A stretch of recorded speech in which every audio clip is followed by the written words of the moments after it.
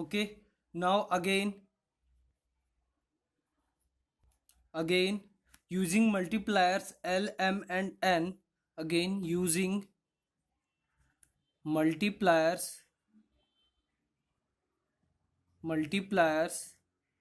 L, M and N, what we get? We get L dx upon L mz minus ny is equal to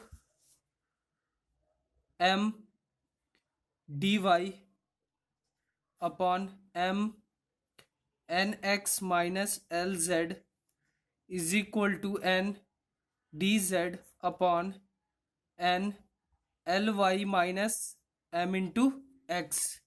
Now again adding all three, we get L dx plus m dy plus n dz upon 0, because lmz here minus mlz will be cancel out, here lny minus nly and here plus nly cancel out, मतलब सारे क्या हो जाएंगे? cancel out हो जाएंगे and we get the denominator 0.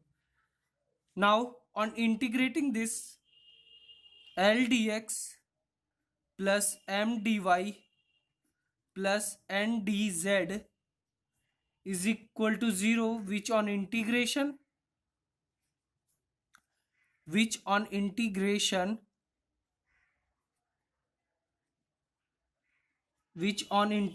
gives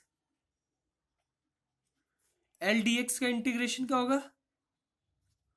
integration of L dx is Lx, integration of m dy will be my, and integration of n dz is equal to nz.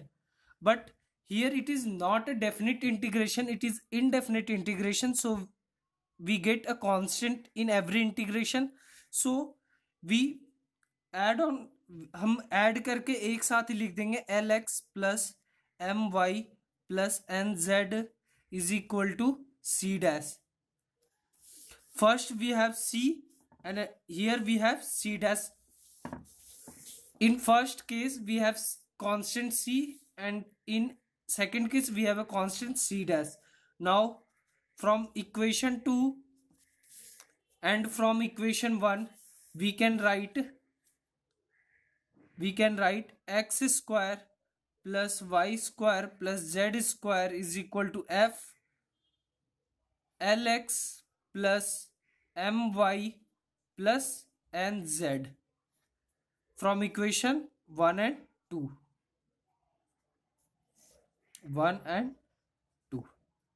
Thank you. Please like and subscribe my YouTube channel Maths IPU Syllabus.